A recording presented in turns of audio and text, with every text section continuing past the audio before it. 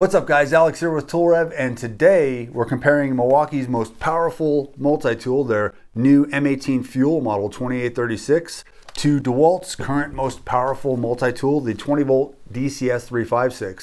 And for good measure, we're gonna run them both against this 3-amp corded Makita model TM3000. We'll run all three tools at their top speed of 20,000 OPM using new wood-only blades, new carbide tip multi-blades, and fresh 5-amp-hour batteries on these two to check for speed, vibration, and overall control.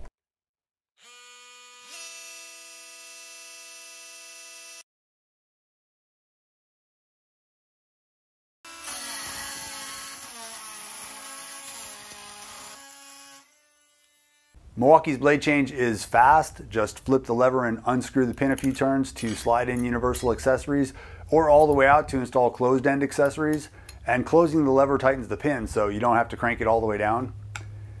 The DeWalt change is faster for universal accessories, but for closed-end accessories, the adapter's a washer and bolt that requires a hex wrench.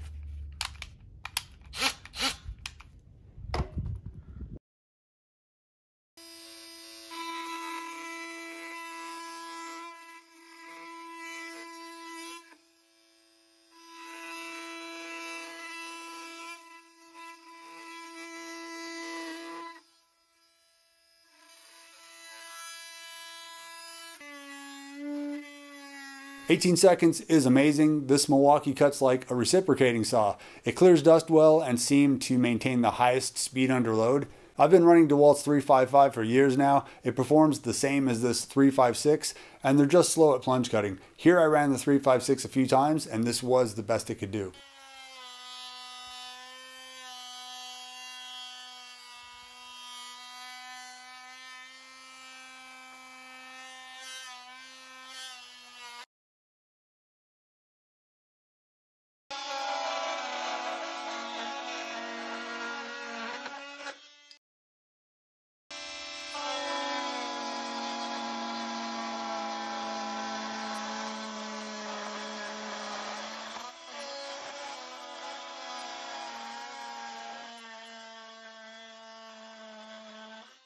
The DeWalt with a 5-amp-hour battery weighs 3.6 pounds.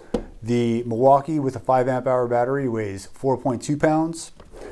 The DeWalt has a variable speed trigger that goes from 0 to 13, 0 to 17, or 0 to 20,000 OPM. And all those speeds, when brought up to full speed, can be locked on high, with the trigger itself being the release. The lock-on button also doubles as a lockout safety. The Milwaukee, on the other hand, uses a on-off switch and has a speed dial that goes from 10 to 20,000 oscillations per minute. They've also added an auto feature that starts off slow, so you can be more precise in hitting your line, and then it ramps up to full speed under load.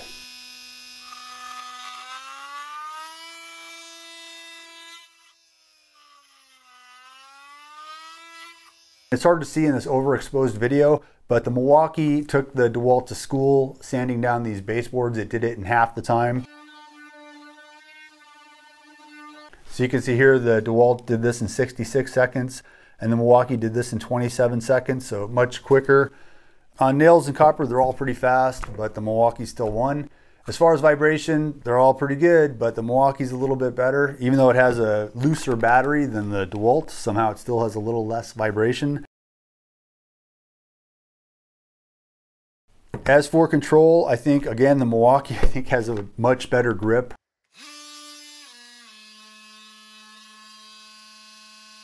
On this model, they've actually moved down the speed dial and the on-off switch, and they got rid of that paddle right here, so you have a lot more real estate up top here for your hand. And this DCS355, this is the same as the 356 here, only this has a 3-speed selector switch.